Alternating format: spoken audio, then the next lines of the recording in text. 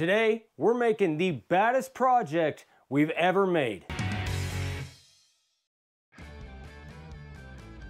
So guys, do us a favor, hit that like and subscribe button. We're really trying to build our channel, and this whole algorithm thing is pretty difficult to figure out. So if you like what we're doing, do us a favor, hit that button. I've had this project in my head for about a year and haven't really figured out how to do it. But Rod and Angie Hall brought us a bunch of cedar, and we used everything we had left for this particular project. And I gotta tell you guys, I am more proud of this project than anything I've ever made. Sorry babe, even your hope chest. So just a disclaimer guys.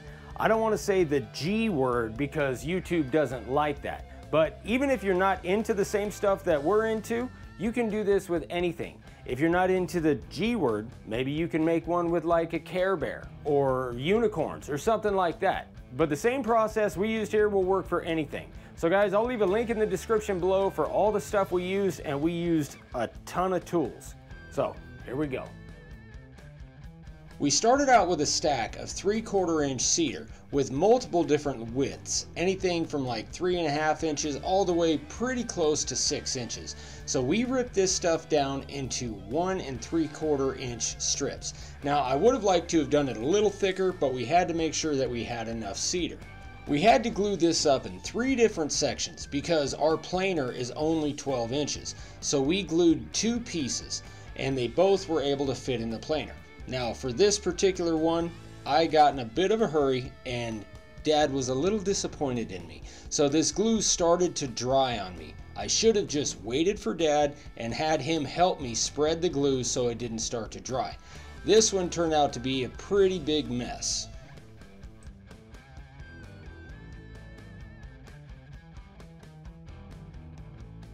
One issue we had with this wood is that as I was cutting it down into the strips, sometimes it would actually break. So there was a lot of internal movement that I didn't anticipate.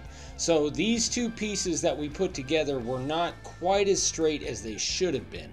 However, that's what the planer's for, and also a lot of sanding.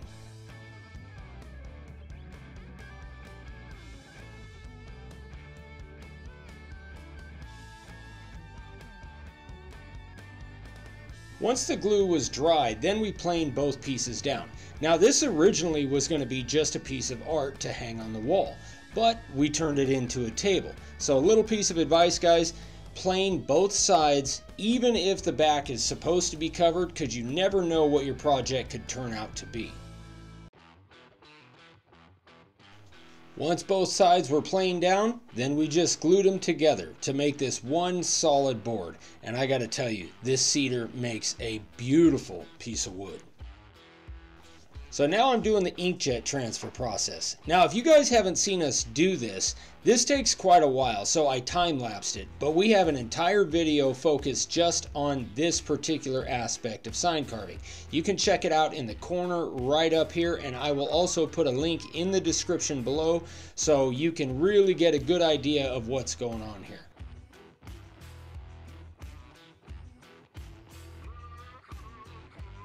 I gotta say, we've done a lot of these transfers, and this is probably one of the best ones that's ever turned out this good. I didn't have to attach any lines. I didn't really have to do anything once the transfer was on there. That worked out nice.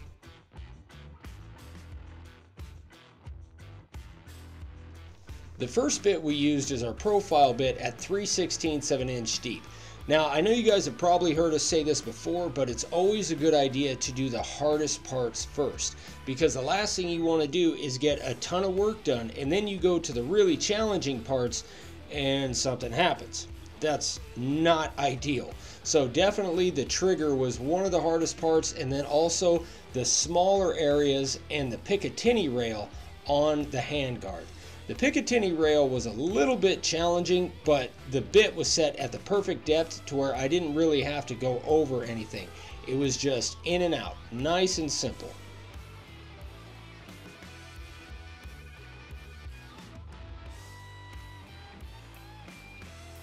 Now I know somewhere out there, there's a big time G word guy that's saying something about this optic, or that's not the right profile for the optic, or that handguard's too big for that barrel. Gun guys are just nerds that like to argue about stuff. But this is the best I could do with what I could find on Google. Oh, it's time for an emergency reload. There we go. Now we're back in the fight.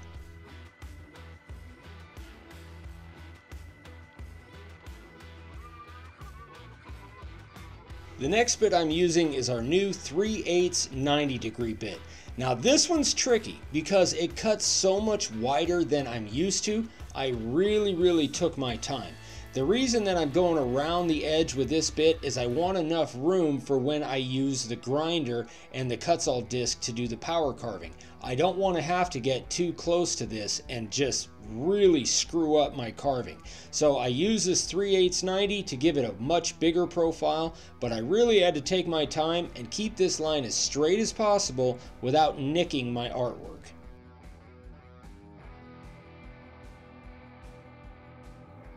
Alright guys, so we got the outline done and we have a big line around it with our 3/8 90-degree bit to give me some room. So now what I'm going to do is I'm going to draw a freeform cloud around this thing and then power carve out to it. Now, I have no idea what kind of texture I want to do. I know I'm probably going to start out with the grinder and then move to the die grinder, but as always, I'm going to carve the crap out of it till I think it looks good. Here we go.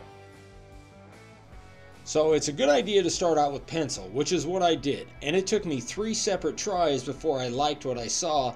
Then I traced it with a Sharpie to make sure I could really see what I was doing.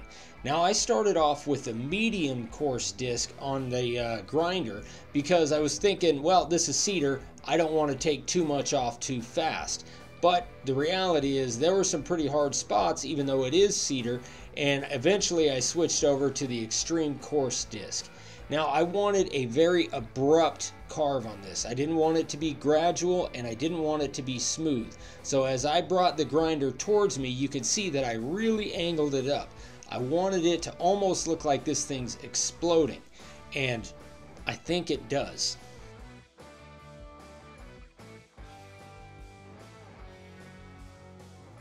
I ended up not having to use the die grinder at all. I did all the power carving with just the regular angle grinder.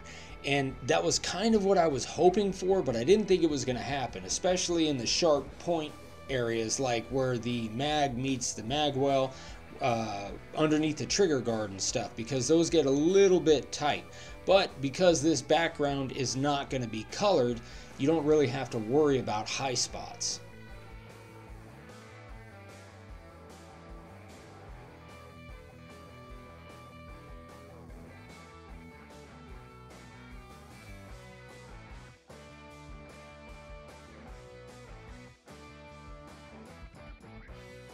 I'm glad I waited till the power carving was done to cut the edges of the table.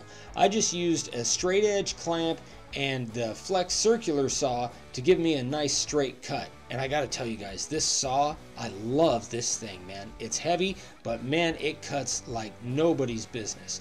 Now, when I sanded it off, I didn't actually have to sand the actual image because that's gonna get painted anyway.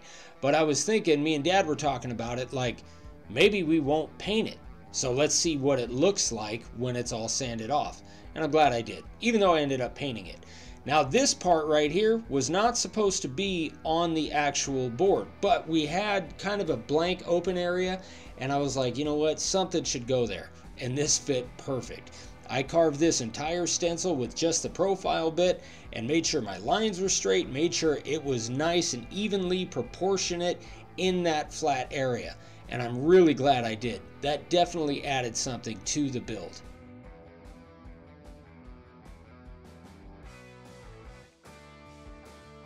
Alright guys, so this thing is completely carved. Now the We the People stencil, that wasn't originally planned for this, but after I got it all carved, there was this big open space, and man, it just seemed to fit, and I think it really adds something to it. I am so freaking stoked about this thing. So what we're gonna do next is we are gonna actually cut what we call Lexan, and it's just a clear plastic. We're gonna cut this exactly to size, and then we're gonna put some edges on the end to make sure that thing stays. This was originally just gonna be a piece of wall art, but personally, I like functional stuff, so we're making it a table. Let's get to work. So we were kicking around a few different ideas about the top of this table. At first we were talking about doing epoxy, but I felt like that would kind of take away from the depth. And then we talked about getting a piece of glass cut, but that is expensive. So this is a piece of plastic that Dad had, and we cut it to size. And then we use this router bit right here to make sure that it's really matched up with the size of the board. Now, I still had to do a little bit of edge sanding and a little bit of fine tuning to get this thing to fit exactly right. But for the most part, this worked out really well. I just had to take my time because I'd never used a bit like this before, and we wanted to make sure we kept this thing clamped down solid on the board. Excuse the background on these scenes, guys. We couldn't use the shop because that was being used for something else at this point, and we just kind of worked with what we had. So we measured, cut, and installed each one of these pieces individually with glue and brad nails. We are far from finished carpenters or fine woodworkers, so we kind of okie rigged this thing to put it together, but the miters actually turned out pretty good for our skill level.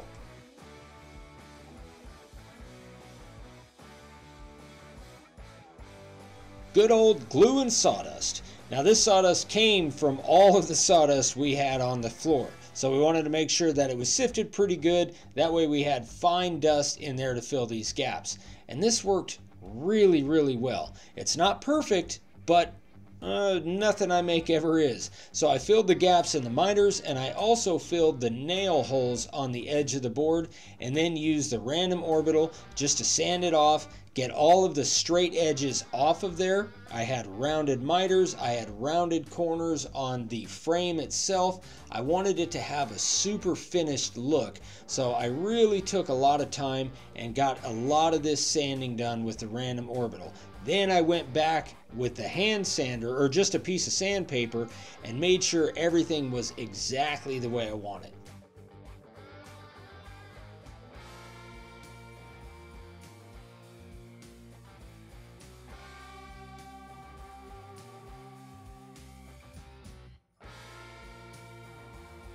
Now we played around with a few different finishes before we settled on a regular Rust-Oleum clear, and we decided on that for a few reasons. Number one, I already know how it's going to look, and I really didn't want to experiment with this project.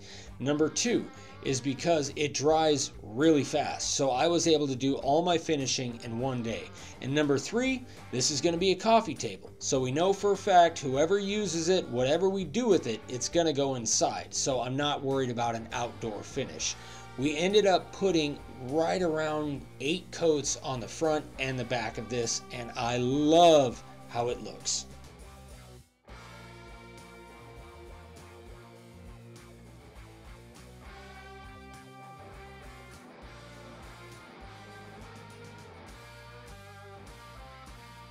One of my biggest regrets in life is that I didn't take art class in high school. I wish I was more artistic, and I wish I could paint like some of you guys out there can. If that was in my wheelhouse of abilities, I had some great ideas of what I'd want to do with this. But seeing as how that's not my thing, I just painted it black. And I still think it came out great. I love it. But if I was a good painter, there's a lot of cool stuff I could have done with this. Now, we used our regular one shot, and this took about an hour, hour and 10 minutes, because I really did not want to have any cleanup on this. Remember guys, if you're going to paint, it's a good idea to do all your finishing first. That way, if you get drips where you don't want them, you spill your paint, God forbid, whatever, it's a lot easier to clean up on finished wood than it is on bare wood because it'll soak in.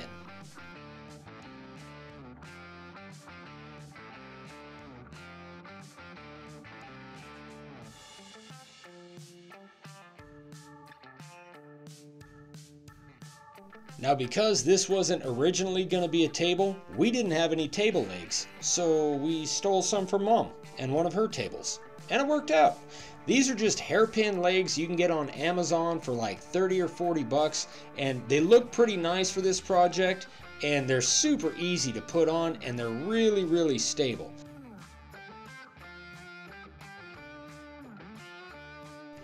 Oh, here we go, here we go! We took off the back layer and then put the piece of plastic in there. And this is the first time that I saw it, so you guys are kind of seeing it at the same time I saw it for the first time. And dude, I love this thing.